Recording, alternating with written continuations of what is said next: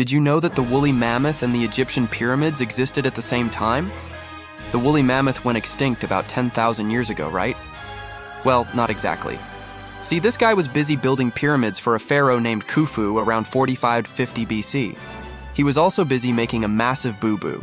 See, Khufu's pyramid is about 100 feet taller than the Great Pyramid of Giza. Woolly mammoths were known to use tools and had a complex social structure, so they might have been capable of building something like a pyramid. But here's the thing.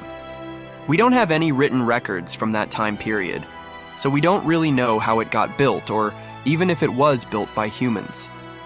So maybe we should be asking ourselves, did woolly mammoths build the pyramids? Or did they just evolve and build them right after they evolved?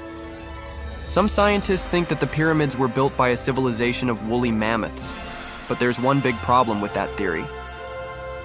Woolly mammoths went extinct about 10,000 years before Khufu's pyramid was built.